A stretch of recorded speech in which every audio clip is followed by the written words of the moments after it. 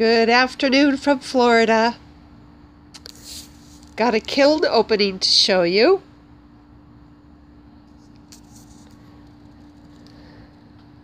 I'm using a tablet, so sometimes it's hard for me to see what it is I'm videoing. Is that a word? Okay, so some indigo float over Turkish amber, some pieces that are ready for the Alumina.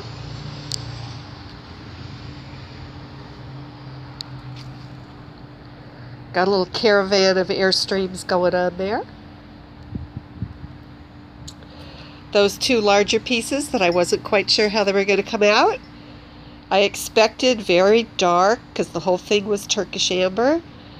And some interesting breaking colors going on there with the bamboo ash. And the pale seaweed. So Turkish amber is Laguna. Bamboo ash is Laguna. Pale seaweed is standard ceramic supply.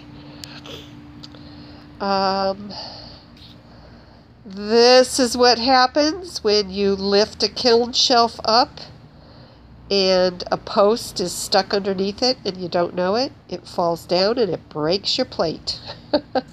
Which is really sad because it came out really pretty. Look at how pretty. But I could do it again. Couple coffee pour-overs.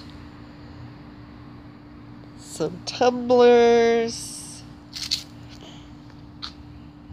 What I call a salsa server or a double bowl. Abstract sort of tray. I just cut an abstract shape and then I take a little piece of a 2x4, press it down into the center to make the rectangle flat, texture it, and same thing here. Same kind of deal. If I hadn't dropped a post on the plate, I think it all came out pretty good. I'm pretty happy.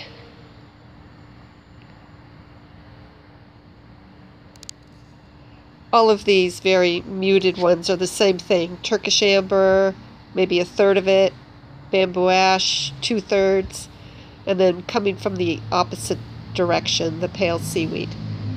It's most apparent on this. You can sort of see how I divide it up. And this is actually kind of pretty in the sun. Whee!